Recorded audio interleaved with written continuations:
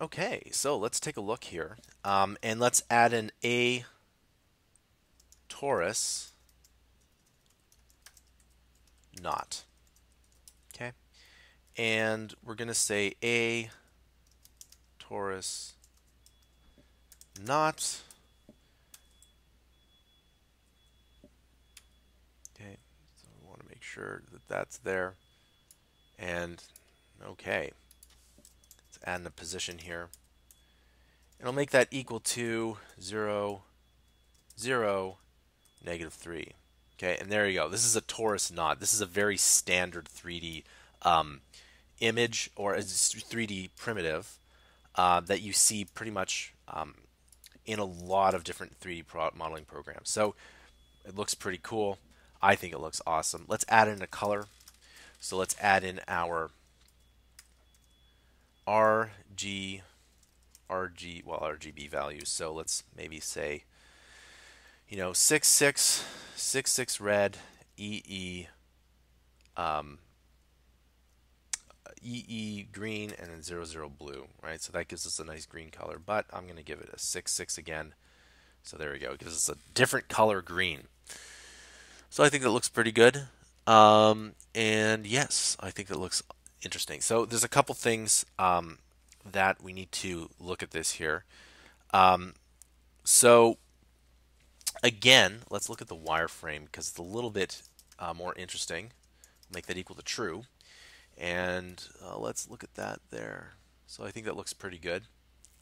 This might come out better if it was an orange color, but we'll keep it green for now.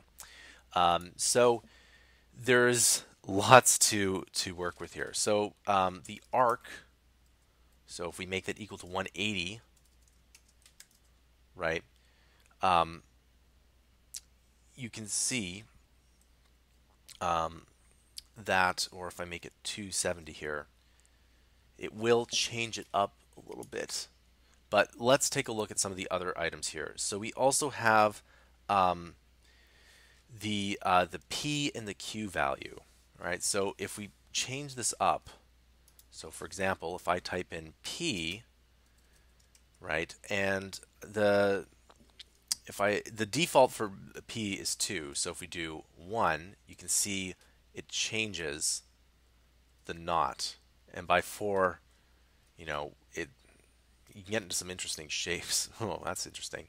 So so basically, that's what that is. So you can change it up there. Let's make it 3 because that was actually, let's just make it 2 again.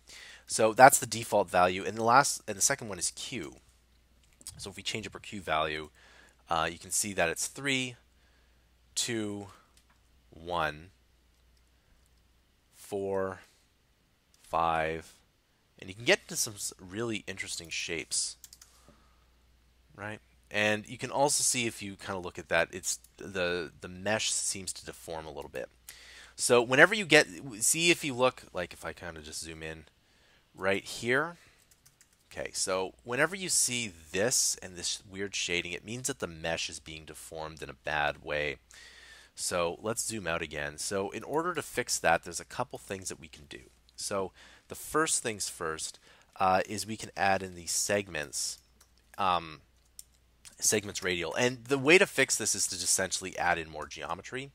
So the radial segments, we have the default value is 8. So if we try in 16, right, or 32, it doesn't quite fix it right now.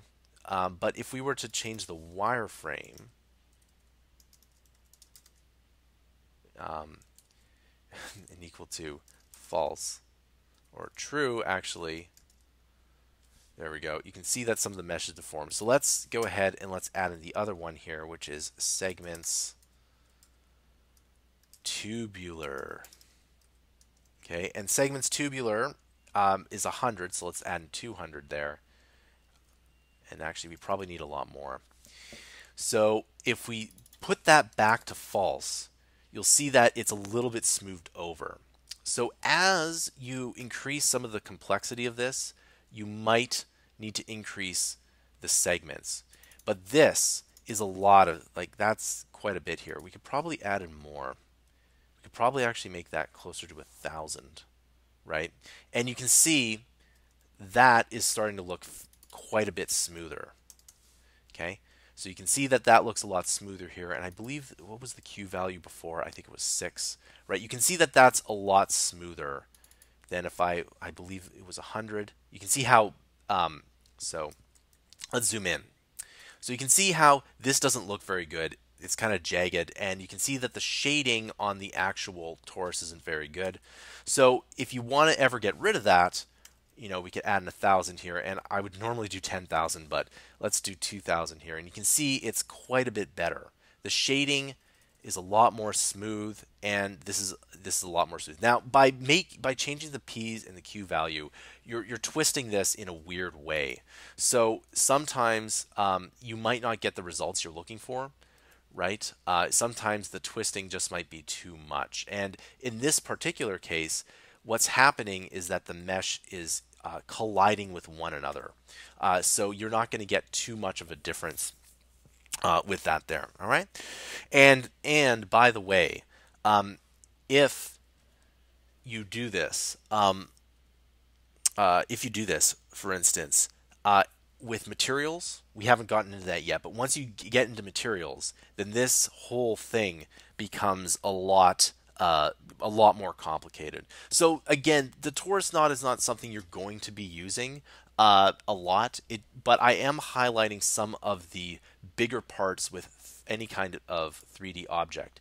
The more complexity you get, the more segments and geometry you need.